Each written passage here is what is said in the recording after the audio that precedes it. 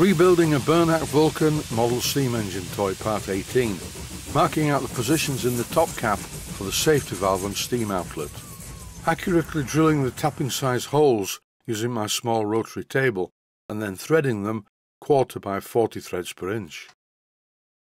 I try not to mention it too much, but regular viewers will know that I have prostate cancer.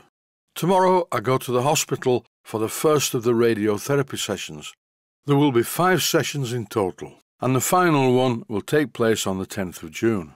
I'd better mention that my videos always go onto Patreon first and not onto YouTube, so if you're watching this on YouTube, the dates will not make any sense.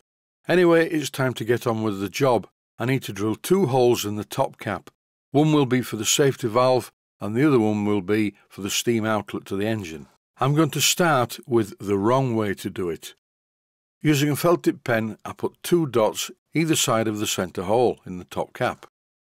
And I think at the time, possibly owing to the drugs that I'm taking, my calibrated eye wasn't quite so calibrated as usual. The marks were close to the centre, but not close enough.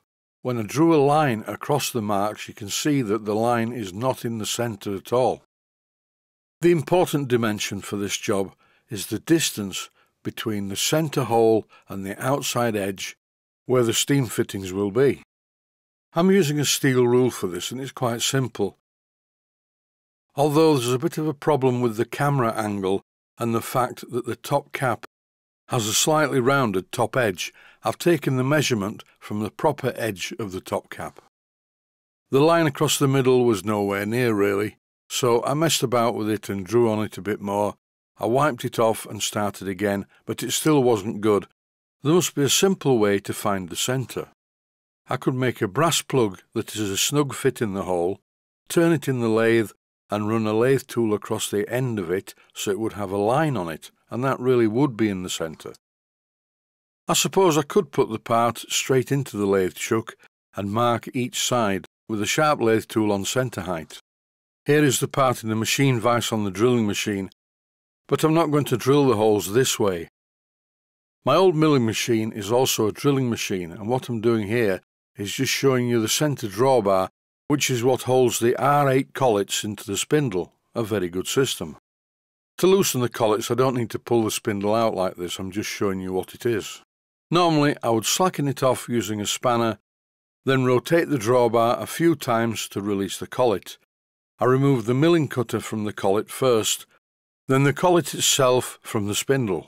My milling machine is also a drilling machine, and this is a drill chuck fitted into an R8 adapter. I raised the height of the centre column, so then I could move the rotary table into position. I'm going to be using a centre drill, and I use this centre drill to align the rotary table with the centre of the main machine spindle. This is very important. The job starts by removing the original chuck jaws, and I have drilled 1 or 2 holes in them to be honest. Thinking about it, when I fit the outer jaws, I'm going to leave those in place to allow the machine to hold larger diameter pieces of metal. A quick word about changing jaws on a 3-jaw chuck. Chuck jaws need to be fitted in a specific order. There are numbers on the jaws and numbers on the slots. It's quite simple. Jaw 1 goes into slot 1, jaw 2 goes into slot 2, and unsurprisingly, jaw 3 goes into slot 3. In this clip, I'm giving the chuck jaws a bit of a clean with a paintbrush. Here I'm fitting the outside jaws starting with number 1, and before the scroll of the chuck reaches the next slot, I insert jaw number 2 and then jaw number 3. If you don't do it in this order, the jaws will not touch each other when you tighten the scroll. This clip is slightly misleading because at this stage I hadn't centred the chuck against the spindle. Now I have, and with the centre drill in the chuck, I'm drilling the first of the holes. The vernier scale on the rotary table is set to 0 at the moment. After drilling the first hole and brushing away the swarf, I rotated the handle to the 180-degree mark.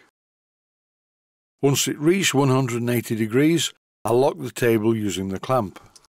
This clamp is a bit hit and miss, but it does actually lock the table, so it's okay. And now, at the 180-degree point, I'm drilling the other hole with a centre drill.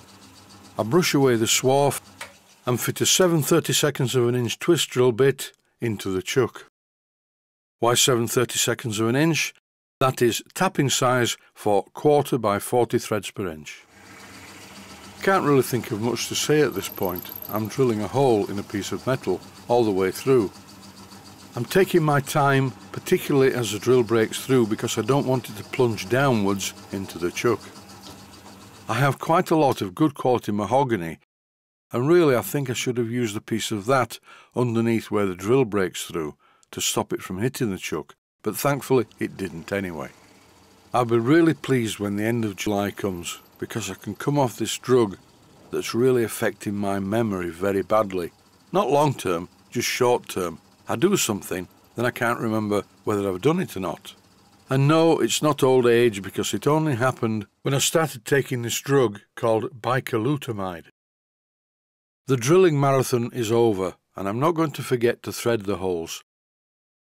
Normally I would start the tap in the drilling machine, but this time I thought I'd do it differently. A while ago I made some of these. They are tap guides. You hold them tightly in position, and the tap goes through the work at a perfect 90 degrees. You have to hold them tightly in position, and it's worth remembering that this tap has a very sharp point on the end. And I really didn't want it to exit through the back of my hand, but I think the pain would have given me a clue that there was something wrong. If life is getting a bit boring, make some of these tap guides. I've had them for a few years now, and they are very useful for certain jobs. This clip shows the safety valve screwed in place. There is of course a washer to go underneath it between the cap and the valve. What about a steam tap? Well, this is a 1/4 by 40 steam tap, and it doesn't look good at all. It's massively overscale, so I won't be using this. Here's a comparison between the new boiler and the old boiler. The regulator on a Burnac Vulcan is on the exhaust side, but unfortunately I only have one of these valves, so I'll have to make one. I'm definitely not going to use the overscale tap as fitted in this clip. That's it for this episode. Stay safe, stay healthy. Thanks for watching, and I hope you found it useful. Please take the time to visit my Mainsteam Models website and click on the section of the website that says Video Playlists. And by doing that, you can find other videos that you may like to watch. And by using the playlists, you can actually watch the videos back to back.